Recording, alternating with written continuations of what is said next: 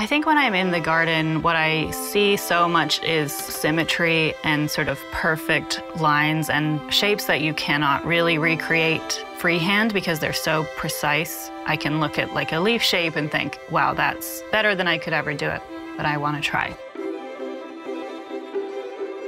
I'm Katharine Watson. We're in Portland, Maine, and I am an artist, a printmaker. Now I can't remember what else I do. Watercolor, painting, watercolor, comma, painting, drawing, letterpress. Is that everything? With printmaking, there's so many steps in the process that there's so many places where it could just vary a little bit from what you were planning. You have to give up some control. You are surrendering to the linoleum and the ink and the paper and all of these different materials. And there's this sort of reveal moment that you couldn't plan ahead for, even though you try.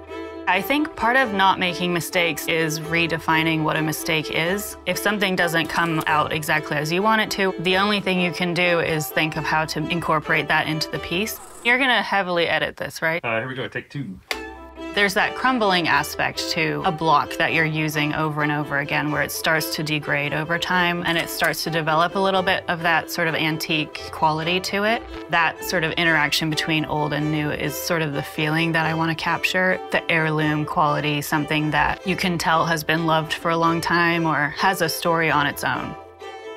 I've worked with Minted almost as long as I've been running my business, so they've developed side by side and always sort of played off each other in a way. Having that connection to another brand kept new ideas coming and new formats coming, more trial and error and more experimentation. That gives me confidence to do something that's a little bit different, and that's really exciting.